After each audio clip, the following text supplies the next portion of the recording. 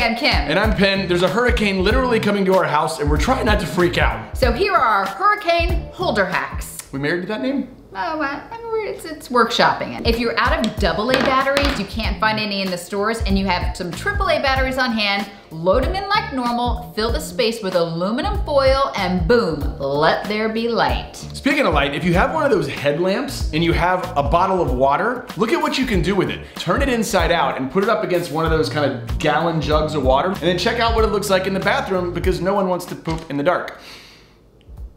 Speaking of that, when you gotta go, you gotta go. And our dog will not go outside to go to the bathroom She doesn't if like the rain. it's storming and raining. So right now, landscaping companies will give you dead sod that they have extra.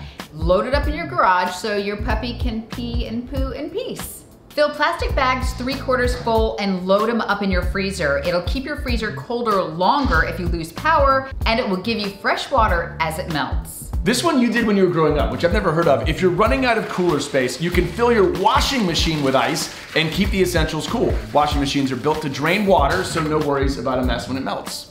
If you lose power and you're without power for a while, you can get one of these solar power USB chargers. Once the hurricane passes over, it's almost always bright sunlight, and there are loads of these at electronic stores and on Amazon. This one's crucial to us, coffee. Get instant coffee sticks. If you lose power, your coffee source is gonna suffer, but with a gas stove, you can boil water and you can still have your morning goodness. The last one's probably most important. Go talk to your neighbors now. Find out what they need and if there's anything you can do to help them. And they may have something for you. For example, we have a generator. The guy across the street from us has a chainsaw. Hey, it works out. We might need both. We've grown up through double-digit hurricanes. As news reporters, we actually went into the hurricanes, which is insane. Stupid. Last thing we can say is be safe. If you watch people on the news standing on the beach, do not emulate them. Yeah, just stay safe, stay inside, enjoy your family, and we're praying for everybody's safety. Your news anchor comes out, you do a lot of arms. When you're news anchor in it, it's a lot of this. I talk with my hands. You talk, and it's like very like, You're